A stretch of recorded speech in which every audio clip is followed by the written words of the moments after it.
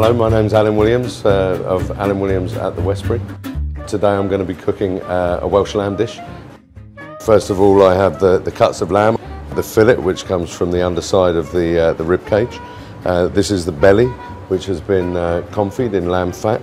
And then I have the shoulder, which has been vacuum packed and then steamed overnight, so it's very tender. The bone then taken out, and then we cut it into portions.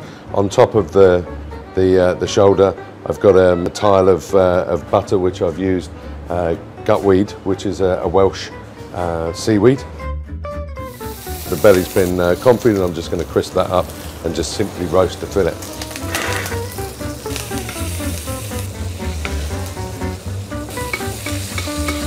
As a garnish, very simple, this is kale. So I have a kale compote. So this is slowly braised, a little sugar and sherry vinegar, so it's a little sweet and sour.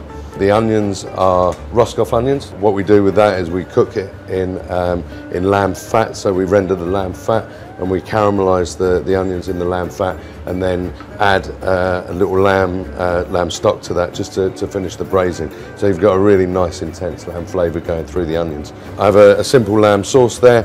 When I finish it off, I've got some lamb fat, which enforces the flavour of that lamb into that, and just a little bit of chopped parsley there also. I'm going to put a touch of cider vinegar in it, just for that little bit of acidity, because it's quite fatty.